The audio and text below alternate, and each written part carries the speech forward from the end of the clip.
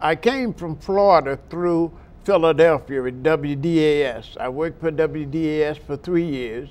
And while working for WDAS, I started coming to Wilmington to meet a friend that lived here, Bobby Deadweiler.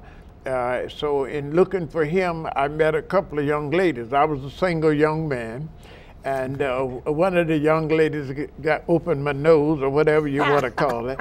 And I continued to come to Wilmington, and coming to Wilmington and working out of Philadelphia at WDAS, WILM, was looking for a disc jockey, someone who had their own records and it could play music. So I met the description and interviewed and got the job. They had, Mitch Thomas was doing a radio show, and they had another man called Elijah Beckham. He was a blind man. But they hired me on Sunday morning, and I got to be a little popular in the community, emceeing gospel programs, promoting gospel programs and all. So John Rollins, the millionaire who owned Rollins Cablevision, was trying to figure out a way to get African American to subscribe to cable. So they came to me, being a little popular young man, emceeing programs and on the radio, and they made me an offer that I could not turn down. They would pay me 3 times as much as I was making at WILM. All right. So I took the job as a liaison between the cable company and the community. My job was to go around to the churches and advertise the importance of cable, the importance of getting a strong signal, and you won't have all the snow in your television set. So I was blessed for that. I mean, the ministers from the pulpit, everybody talked about I was trying to make the rich man richer and blah, blah. And I was blessed, and looked like I was about to lose my job. So I had to come up with some type of a concept. So they had a 1-channel studio at Ogletown and Chestnut Hill Road. They have widened that intersection now, but they had one hillbilly show on. During that time, the cable company requirements, you had to have 1 program a week in order to have a cable company in any development. So they had Wednesday night, they had a 1-hour show on, 1-camera studio, no furniture or nothing, 1-camera studio. So the hillbilly people would go down and play the country western music, and they would tape it and put it out on the air. So in losing my job, that's what I was doing. I saw myself without a job, and the young lady that I trained had took over my job at WILM. So I had to figure out a way to survive. So I talked Mr. Rollins into letting me put a program on the air that I may be able to advertise the events of the churches and the events of the community. It took me 6 months to convince them to do that. So they finally gave me a 3-month trial. It was a white fellow named Dave Coffin. He was in charge of getting the white people involved. I was in charge of getting the African Americans. So we started on a Monday night, 2-hour program, and we had a hard time getting the churches and the choirs to participate because everybody was against the concept of me selling cable. They just wasn't buying cable. This was another bill, and what he's talking about.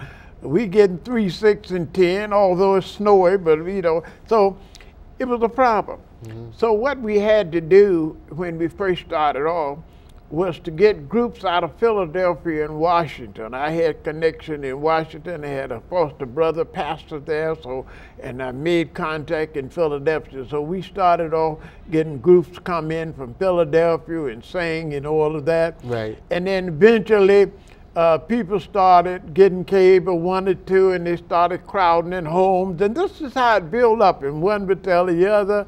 And it took 5 years, and I want to make this plain when people talk about how things start. It took 5 years to get that concept sold in Wilmington and Newcastle County.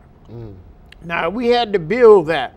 Once we started and people started subscribing, we had people like Gene Baylock of Belvedere, outstanding singer, another lady, Yvonne Burgess, Jay Cardwell, the deputy mayor, Ray Evans played a big part.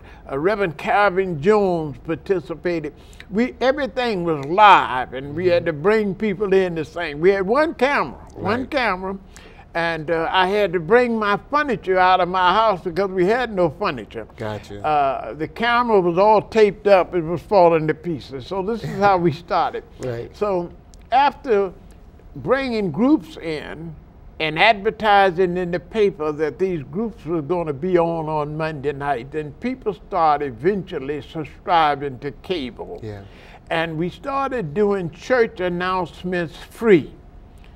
At one time on Sunday, we would have 30 or 35 and 40 church announcements, what was going on in the community. So it did not start off as leased access. It started off as public access because it was used to get the African Americans to subscribe to cable. Wow. Now, as soon as that happened and we got a few sponsors and it started building up, that's when they took another look at it and says, okay, we can make some money out of this. So eventually, that's when it changed from public access to leased access, and they started charging people for coming on. Yeah. Before, if you had something worthwhile or something to benefit the community, you would come on. Yeah. So for about 8 years, that's the way it happened. So eventually, we started getting sponsorship and all that. So eventually I broke off, and I didn't have a job anymore because they went to lease access. So I saw the benefit of buying my own time. So I started buying my own time and developing my own program. Now, a few years ago, we had this fight on trying to keep it live. Right. They wanted to take the live off. This wasn't the first time that happened. 21 years ago, that happened. And it was a battle that I was fighting along with Sam Guy and Theo Gregory, and a few of us had fought this battle. So the new lapper now is the second lapper. It's not the first lapper. The first lapper happened about 20 years ago, when it was almost a one-man battle, me fighting the cable company, trying to keep it going and all of that. So there's a great history behind leased access. And finally now, under the new franchise agreement, it's going to be a takeover where it will remain live. Comcast is getting out of the business of live programming, and this is what they wanted to do. They didn't remain in live, they just didn't want to operate a television station. So now under the new contract, it will be a new contractor running lease access under the new contract, so it will stay live and other things happen. But there's a long history, a lot of work, a lot of headaches that was put into getting it where it is now. So there are people who have celebrated now. They have a right to celebrate. This is a very important entity. But it was a struggle to get it to where it is now. And I was a direct part of that struggle. It was my concept from the very beginning. I still think leased access is good, but for 42 years I have been preaching from these studios the importance of an education and a public channel. The difference is you pay for lease access for your time. The public and educational channel, you qualify.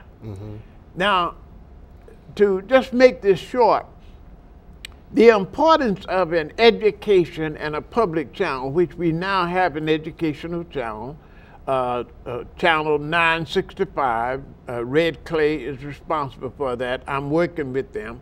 But the importance of a channel, and it has been proven all over the nation, that we have a lot of positive things in our community. We have a lot of young people doing positive things. We have young people in schools doing positive things. But no way for the community to see that. So that's the importance of it. And also, I just want to interject that you know, two things can exist, can coexist, and it's nothing but a benefit. And as you mentioned, you know, the educational type channel is so important because some parents and people don't have transportation to get to certain events. Absolutely. And God knows our community is definitely in need of positive programming, and our kids need to be exposed to opportunities to express their creativity, and to have the opportunity to do it for no cost at all is just an opportunity that we cannot miss. And I support that very strong in supporting education, because I benefited from the education that I got within the city of Wilmington.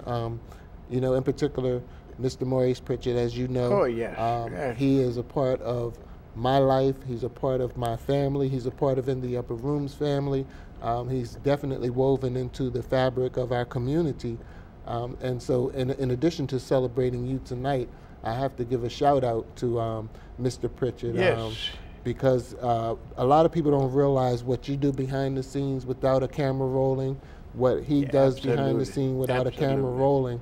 And I just think that it's the responsibility of those of us who are communicators and a part of the media to be of service by, you know, rewarding those people who have made their contributions. Because if we reward you, Reverend Brown, tonight, there's a young person somewhere out there that sees that, you know, you can really be successful and you can be appreciated, and they look at the difference that you have made, and they have an opportunity to say, yeah, I want to be like